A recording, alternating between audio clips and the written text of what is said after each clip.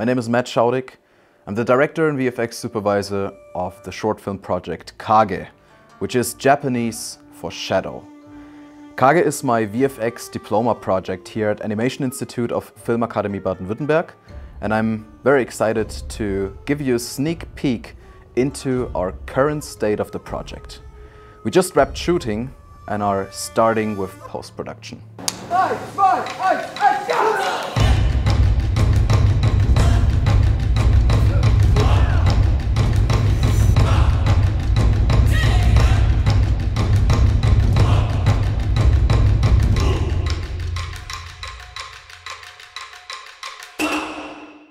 Growing up with karate, I always wanted to do a martial arts film.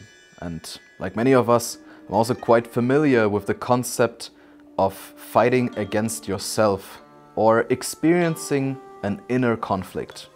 We tell the story of a young samurai training on a remote mountaintop in midst of a ruined feudal dojo. Failing to find balance, he won't stop pushing himself until, when losing his temper, he attacks his own shadow. But to his surprise, his shadow fights back and draws Taka into a vicious fight he cannot win. To avoid ending up with a way bigger VFX workload that we can handle in post, we did a precise planning and quite directly went from script over beatmatic, animatic and previs to the final film. Doing this, we went through countless iterations to be able to tell this story in this short format, which was quite challenging, but including my editor Bastian Faralisch early in the development process was very helpful.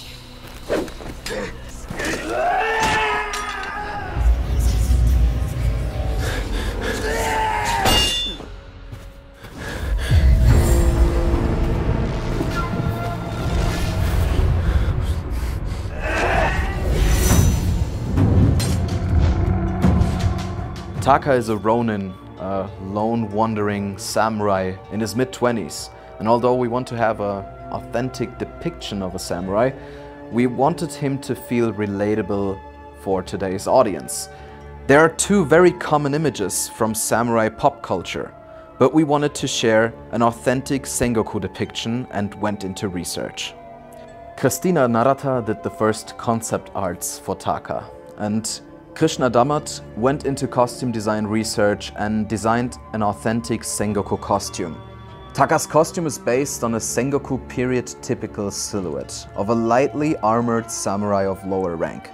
It fits the military fashion of compact forms, which also were popular in the higher samurai classes.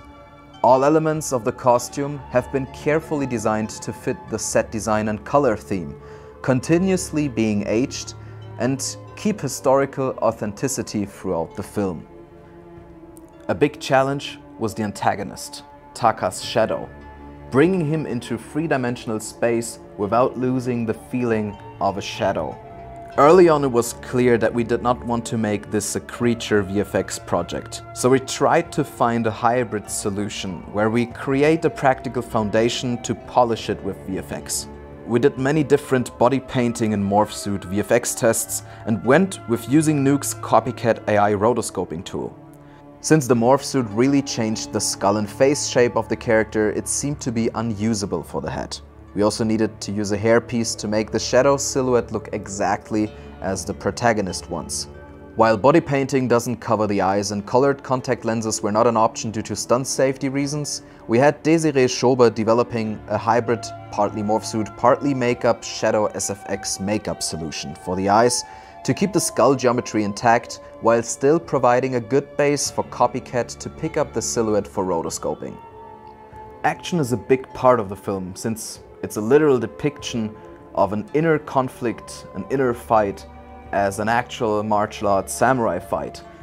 And it was partly inspired by Akira Kurosawa's cinematic and Norio Matsumoto's anime stagings.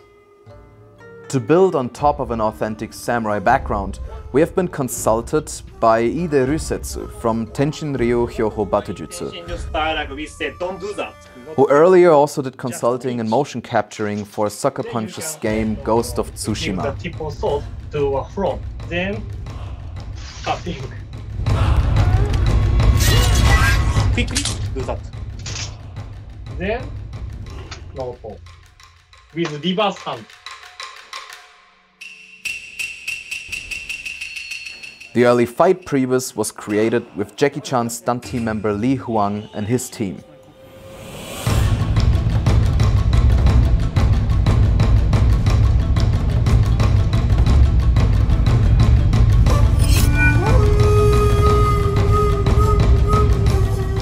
Eskindir Tesfaye took these concepts and recreated and finalized the choreography with the cast.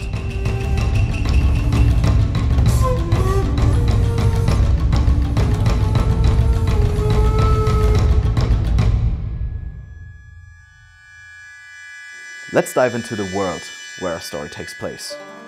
I created concepts for the world building, a remote mountaintop with a dojo rune, and stage designer Matthias took this idea and turned it into a buildable room concept. After recreating the concept arts in Unreal Engine 5, we did tests at the Filmakademie during their set extension workshop and set our decision to shoot the intro and outro with virtual production. The extended scene consists out of an HDRI sky with mountains and trees from the Quixel library and fog cards. Later, we checked our environment and some other specific elements in the Hyperbowl studio prior to shooting and noted where we had to make some final adjustments to our scene.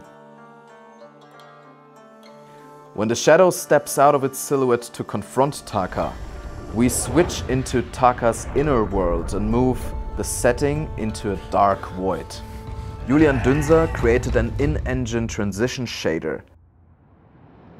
So we filmed the change of the setting into and out of the dark void also in the virtual production studio.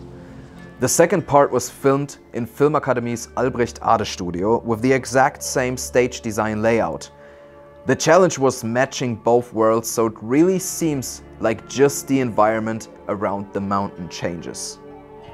The early idea was to push the current state of Unreal Engine as alternative for traditional offline rendering pipelines, sort of as a case study aspect. We still have 3 full CG environment shots where we combine live action with a full CG environment created and fully rendered with Unreal Engine. In our tests we used the Unreal Reader plugin and set up a live link between an Unreal Cine Camera actor and a Nuke Unreal Reader node, which worked great for blocking. It's quite helpful to have a big chunk of VFX already done in pre-production and moving into post-production with great working scenes from the LED studio. Even though we had some trouble setting up the frustum with our anamorphic Toho scope lens setup and the Niagara-based shader gave us new performance optimization challenges, we are happy with the outcome, and not having to shoot everything in front of green really boosts our schedule in post. The remaining VFX tasks in post-production are 2D shadow compositing in scenes where the shadow is desynchronized from our protagonist, as well as its transition into the 3-dimensional realm. We need to make the shadow in 3D look more silhouette-y using Nuke's copycat AI rotoscoping tool. The hero shots should work and look great, and we want to add a little bit more drama into the fight. We are aiming to finish this film later this year in mid-September, and we'll submit it to international film festivals before releasing it to the public. There are around 30 VFX shots, 12 of higher effort and 18 simpler ones. Grading, sound design and music happens parallel to VFX. So stay tuned and follow at Kage Film on Instagram. Also follow at Animationsinstitut on Instagram to not miss the future release of the film. I would love if you watch the film once it's finished. So, on behalf of the whole Kage team, I would like to thank you for your interest in our project. And now, I wish you an amazing remaining time at FMX. Arigatou gozaimasu and see you soon.